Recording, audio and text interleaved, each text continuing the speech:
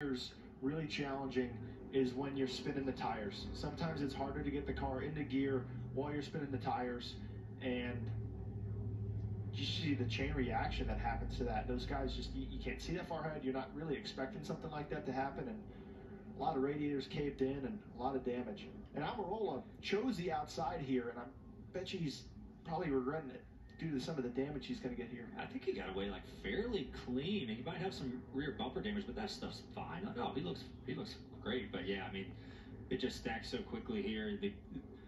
You run, your gearing here is so if you miss a shift, I mean, it just parks you, and everyone's running so tight together, it just accordions really quickly, and then you just have pandemonium like you saw. And okay, watch how fast this happens.